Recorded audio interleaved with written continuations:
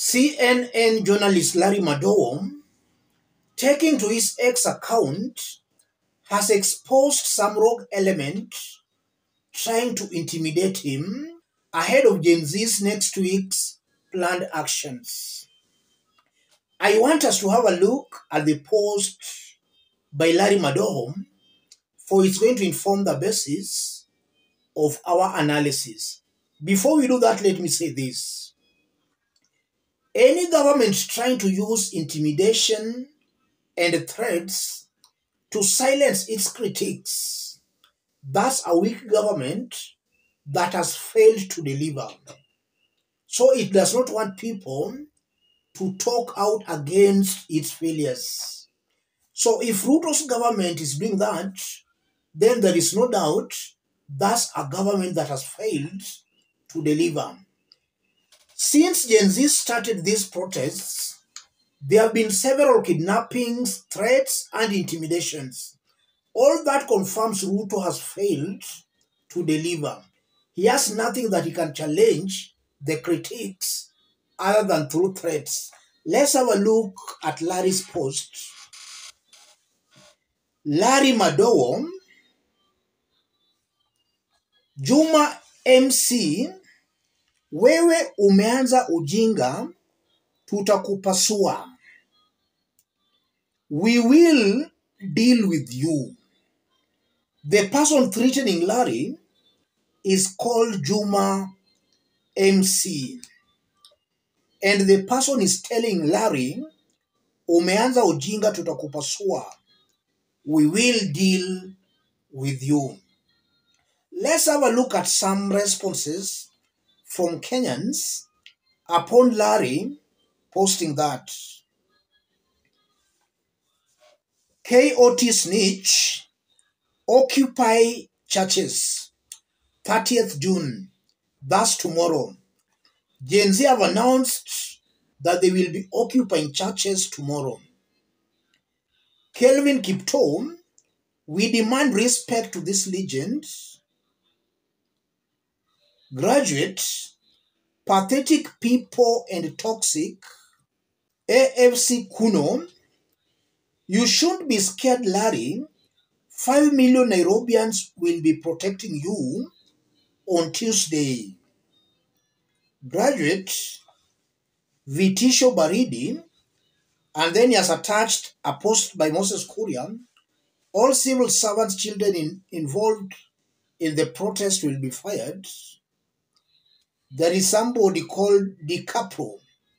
Wambie, hautishiki, Ruto must go. And then somebody called Sports Arena TZ. God is our leader. The rest we don't know. Then somebody called Kathy Mutuku. Put the account here. We search the owner. Kelvin Kipto. Respect Larry Madowo. Alchemist. We all die, even those who threaten us have their day too. Cash. Ruto minions. Those are some of the responses upon Larry sharing that post. I want us to dig deep into this for Kenyans to understand what's happening here. If you are watching us but you have not yet subscribed, subscribe, give the video a like. Let's proceed. William Ruto is under siege. Everything he does ends up failing. And now with the split in Kenya Kwanza government, things are even turning out to be more difficult for Ruto. A few days ago, Rigathi Gachagua revealed that NIS are the ones kidnapping Kenyans.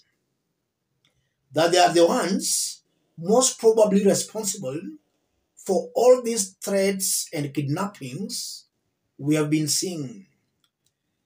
If you look at this story very objectively, William Ruto is shooting himself on the foot. All these threats are only helping in hardening Kenyans' positions. Kenyans are being hardened as Ruto's government threatens them on a daily basis. We all fought for the new constitution that gives Kenyans the right to free speech. Threatening a journalist, and more so an international journalist, confirms that Ruto's government does not want Kenyans to understand what's going on behind the scenes. So even this dialogue he's calling with the Gen Zs, these are just PR. Inwardly, he does not want dialogue. He is a very bitter and a very revengeful person. All these calls for dialogue are all PR games being played. Ruto inwardly is very bitter and is out to revenge. If you look at this Kenya Kwanza government, it's almost certain and very clear Ruto does not want Kenyans to be heard.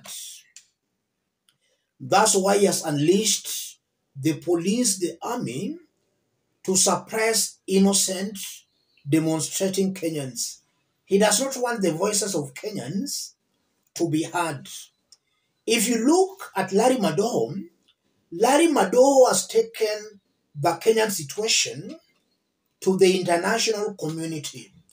In fact, it's through Larry Madowo's reporting that America, UN, and other countries have called Ruto to order.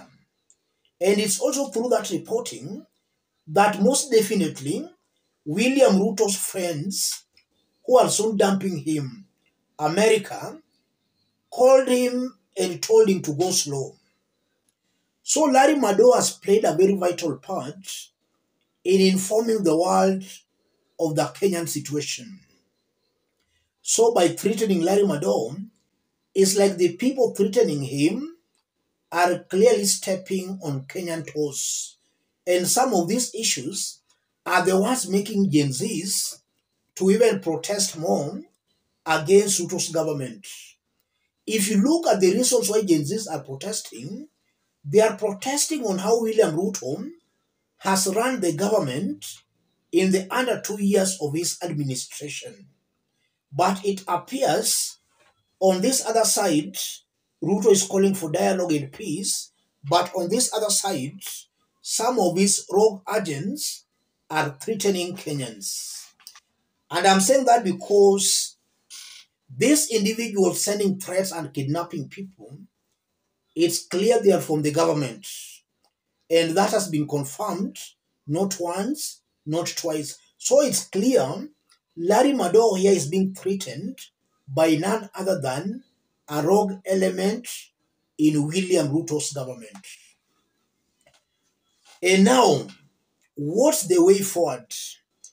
I honestly believe that to beat or to defeat such rogue elements, then Kenyans must all come out to condemn such instances where a journalist is being threatened. In fact, the Gen Zs should make it as one demand that journalists should not be threatened, because these journalists are the ones who are informing the international community, and that's why we are seeing Kenyans protesting at The Hague, demanding for William Ruto's cases to be revived.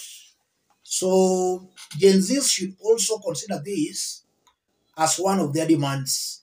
No threatening of journalists, no threatening of Kenyans. Let everybody speak his mind. Let me stop it there, ladies and gentlemen. If you are watching us but you have not yet subscribed, subscribe, give this video a like. Any other person watching us outside Kenya, drop a comment, let us know from which part of the globe you are watching us from. If possible, subscribe, give the video a like. The threats on Larry Madowo confirms the government has no case against Larry. They can't take him to court. They don't have any case against him.